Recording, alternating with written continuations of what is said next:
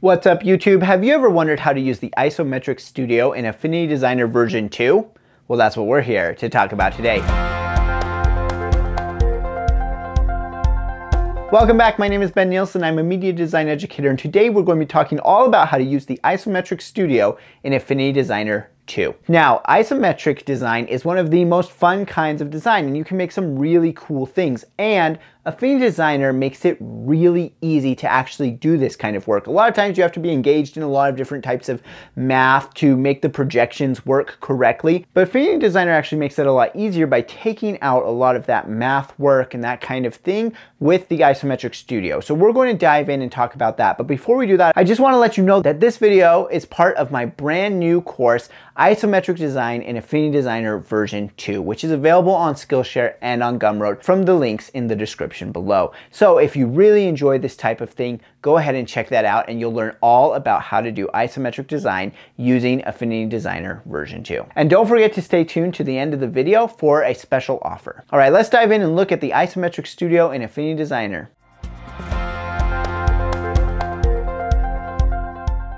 Okay, in this video, we're going to go ahead and set up the Isometric Studio panel. Now, the Isometric Studio panel is what makes it so we can avoid doing all that math that's involved in isometric projection. To open it up, you're going to go up to the window menu, which again, that's one of those top menus that you can't see in the screen recording, but it's just in the top left corner of your screen. Open up the window menu. Now you can see this here. We're going to go all the way down to the middle of the menu and choose Isometric. This is going to open up a new studio panel. Now you can see this studio panel is free floating right now, just kind of here in the workspace. Now, just like all studio panels, you could go ahead and drop it into these different zones over here on the right hand side. I'm just going to leave it over here for now because that will leave it very accessible as we are using it a lot while we're creating isometric art. Now, the Isometric Studio panel is divided into two different sections. The first one is the planes. You're going to need to click Enable Planes to turn that on, and now you're going to be able to cycle between the different planes. So remember, when we were talking about what isometric art is, it's artwork that is projected into three different planes. So we have our top plane, which is what we're on right now. And now if we switch this to the side plane, you will see the grid adjust accordingly, or to the front plane.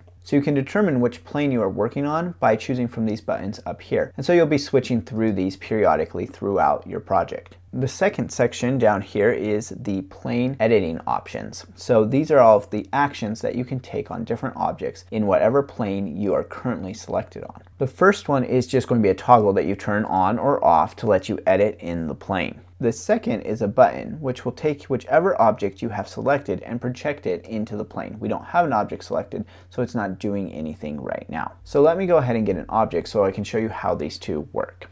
First, I'm going to grab my rectangle tool from the left-hand side, and I'm going to turn on Edit in the Plane. Now, when I drag out my rectangle, it's going to drag out in the top plane. So you can see it there, and it will snap to the different portions of the grid as well. So that's Edit in the Plane. Let me turn that off, and now if I grab my rectangle tool and drag out another rectangle, you can see that it is not in the top plane, even though I have the top plane selected here. To put it in the top plane, I can now click the Fit to Plane. And now it, just like the other one, is in the Fit to Plane, and if I switch to my arrow tool, I can move it around within the plane. In a later video, we're going to talk about the difference between these two methods and when you might be choosing one over the other, but we'll be using both of them during this course. The other four buttons here are all of your flip and rotate options. So it's going to be very similar to these buttons that you find out here, only this one will flip and rotate based on which plane you are in. The last thing in this studio panel is the grid settings. This is just going to open up the exact same box that we saw before, and so you don't have to worry too much about that, except that occasionally when you are drawing, you may want to switch back to the standard, because then you'll have standard snapping as opposed to isometric snapping, but for now you can just leave this closed. And that's it for opening up the Isometric Studio panel. Okay, I hope you really enjoyed learning how the Isometric Studio works in Affinity Designer, and that you are ready to go make some awesome isometric art of your own.